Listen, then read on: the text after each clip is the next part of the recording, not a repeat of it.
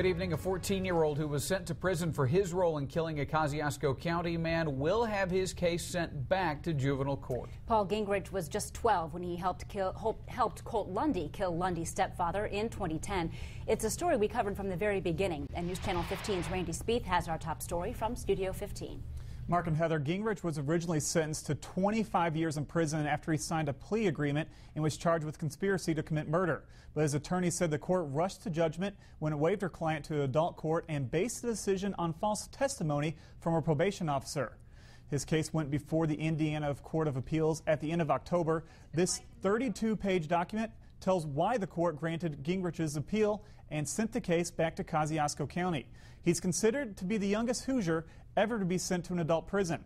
In her argument to get the sentence overturned, attorney Monica Foster also complained that due process wasn't followed, that she needed more time to prepare the case, and that Gingerich didn't undergo a mental health evaluation.